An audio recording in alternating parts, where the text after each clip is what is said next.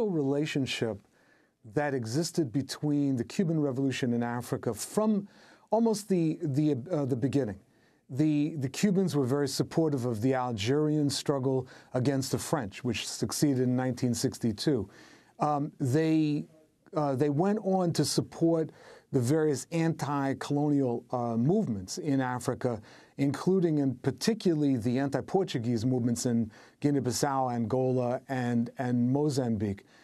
And they were unquestioning in their support for the anti-apartheid struggle in South Africa.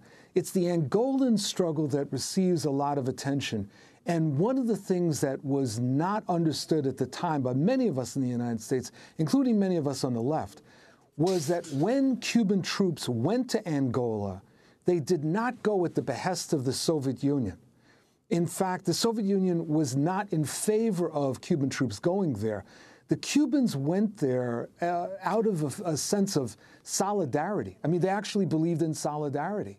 And they went there to stop the invasion that was in the process of taking place by the South African apartheid troops and their allies in the FNLA and UNITA.